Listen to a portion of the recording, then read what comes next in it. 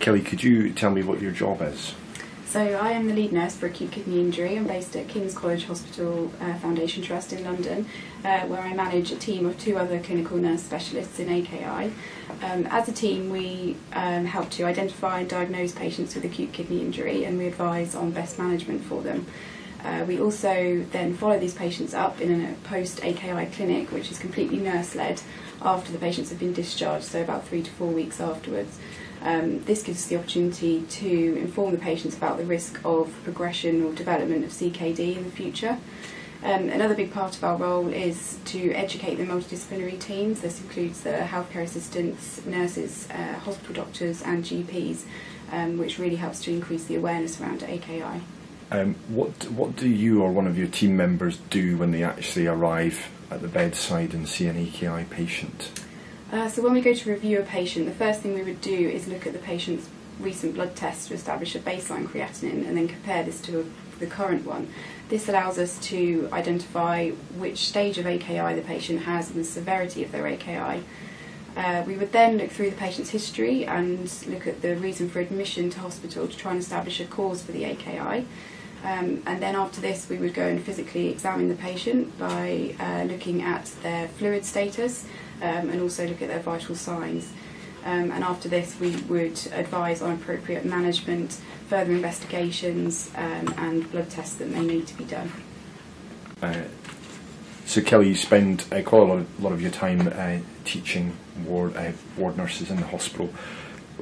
How would a ward or emergency department nurse spot a patient who was at risk of developing AKI? So there are a huge amount of patients who are at risk of developing AKI.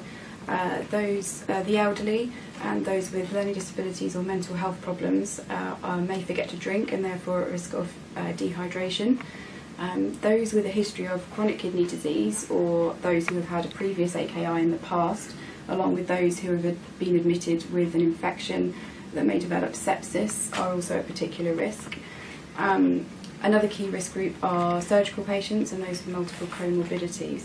So it's very, very important to look at a patient's history and reason for admission to hospital to assess the degree of risk of them developing an AKI. Let's say a nurse has identified a patient who's at risk of acute kidney injury. What could they do to prevent this occurring? So completing regular volume assessments of the patient is very important to help guide fluid therapy, especially if a patient needs rehydration. This includes accurate documentation on fluid charts of input and output. Frequent monitoring of vital signs is very important to help to look for signs of early deterioration.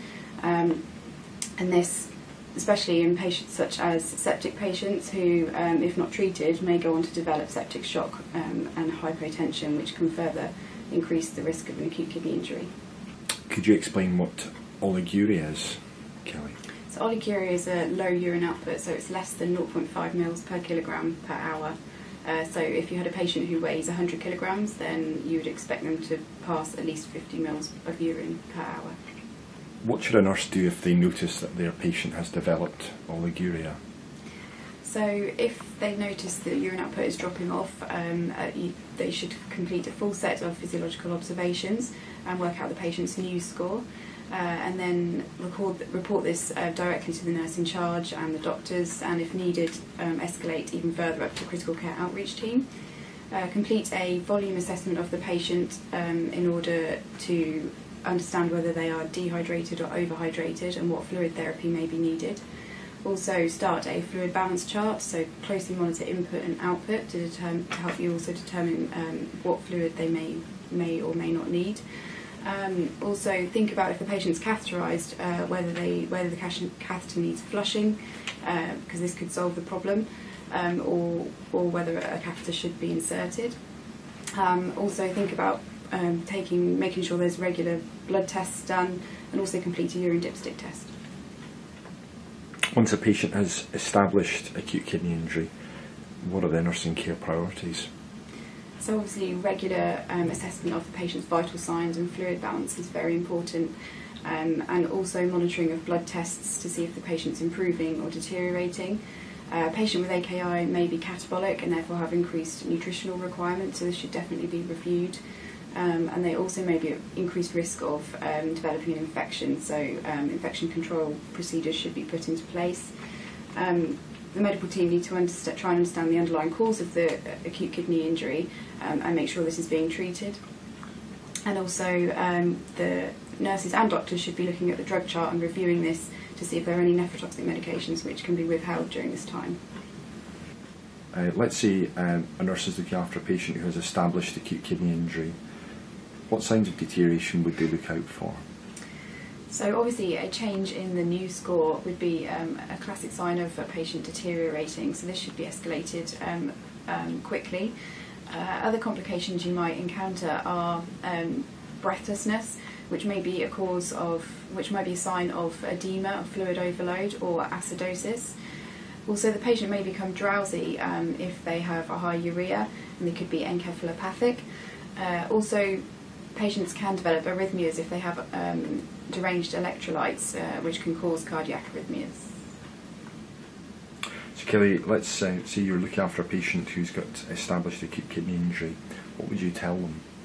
So firstly, we would explain what we think could cause the acute kidney injury, and then go through their treatment plan and explain how the injury is being managed. We would then try and explain the results of their creatinine tests and explain the severity of their AKI, and finally try and tell them that hopefully their kidneys will recover.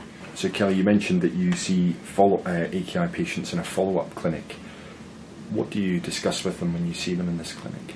So firstly, we would recap on what had caused the acute kidney injury in hospital and what happened during that hospital stay. We would then look at their current blood tests in clinic and explain to the patient about their progress and how their kidneys had recovered. And then we would advise on further follow-up, so whether this was just being discharged back to a GP care or whether it would be to a general nephrology service for further monitoring.